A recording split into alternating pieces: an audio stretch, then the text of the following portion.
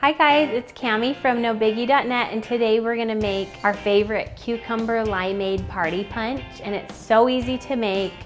It's loaded with the good pebble ice that we all love, and I'm gonna show you how to do it. We're just gonna peel a little bit of the skin off of this cucumber. I think it just adds a little like color and dimension before you slice it up. So we're gonna just set that aside. And then you're gonna just slice up your cucumber. Over time, they start to change in the punch, so the thicker, the better. The cucumbers really add a nice flavor to this punch. It feels so fresh and kind of like something that you'd get like at a spa or something. Okay, now we're just gonna slice up this lime. The recipe doesn't really call for lime, but I think it adds a nice touch to see actual lime slices in the punch. That way when someone goes to ladle some up, they can see and know right away what's in the punch, cucumbers and limes. Okay, so we have limeade concentrate. We're just gonna dump it right in. Then we're gonna layer in our cucumbers, just a few, and then we can add more later. Okay, then we're gonna add in the good ice, and you're gonna want lots of good ice.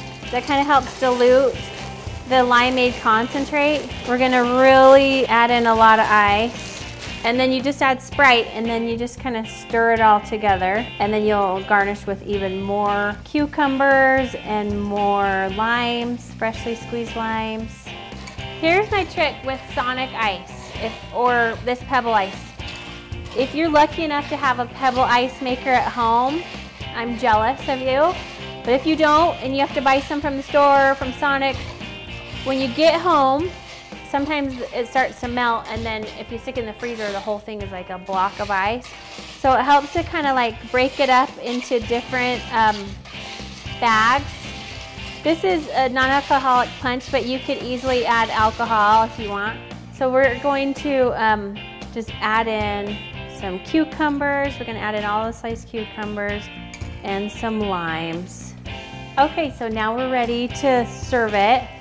And the fun part is that you get a lot of ice with your punch. And it's a fun and refreshing drink in the summer and the spring. We hope you guys love this cucumber limeade punch as much as we do. You can find this recipe and more on my site, NoBiggie.net.